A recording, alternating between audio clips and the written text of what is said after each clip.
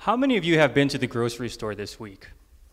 All right. Now, how many of you were just as happy as this lady is when you left the grocery store? Well, by the end of this presentation, I guarantee that you will be.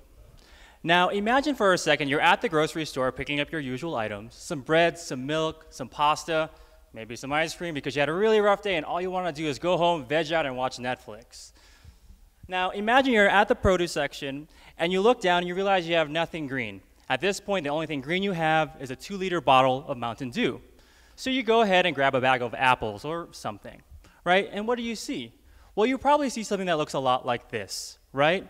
A lot of diversity, a lot of different plant foods for you to choose from.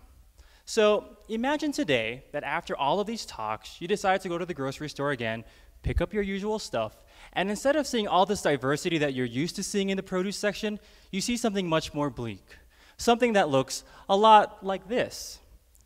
This is our world without bee pollinators. It is estimated that bees pollinate up to 1/3 of the food that we eat.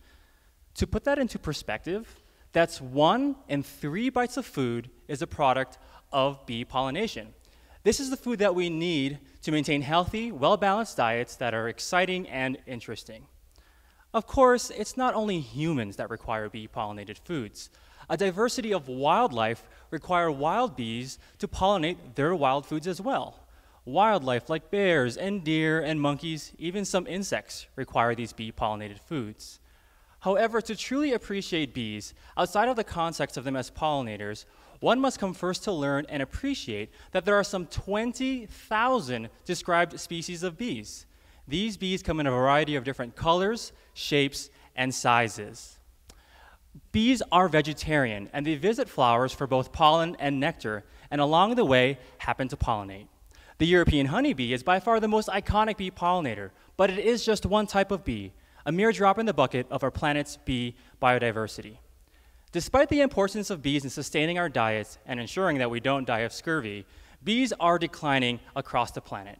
But I don't mean all 20,000, of course, but most of them seem to be doing just fine. But we do know that the European honeybee and several of our wild bumblebees are in decline. And that's what I will focus on for the rest of this talk, these wild, fuzzy bumblebees, because that's what I've been working on here at Utah State University. We now know that there are about 250 described species of bumblebee, 50 of which occur right here in North America. And after scouring multiple museum collections and going into the wild to search for these awesome bumblebees, I have found that they are in decline right here in the western United States.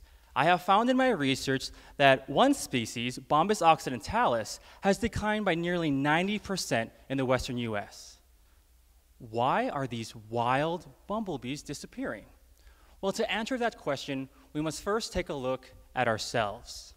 Our human family has grown to well over 7 billion people within this past century alone.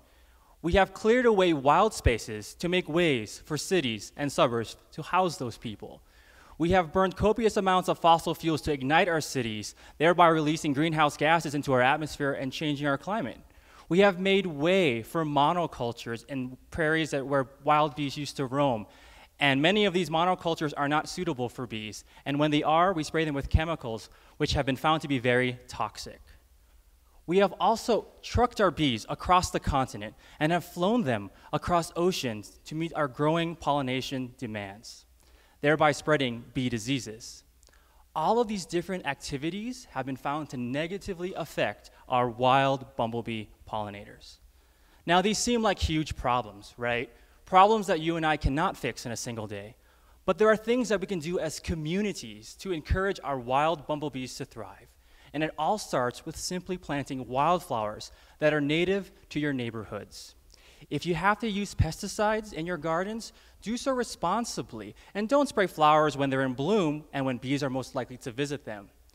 You can also create habitat for bees by maybe building a bee hotel or simply laying some bare ground out for bees to find and nest in instead of putting grass or cement. Here at Utah State University, I've invested part of my graduate career to encourage and foster curiosity in our wild bumblebee pollinators with the residents of Cache Valley. And I feel that by promoting our wild bumblebees, we can ensure that they remain a part of our future and a part of the ever more important pollination equation. Thank you.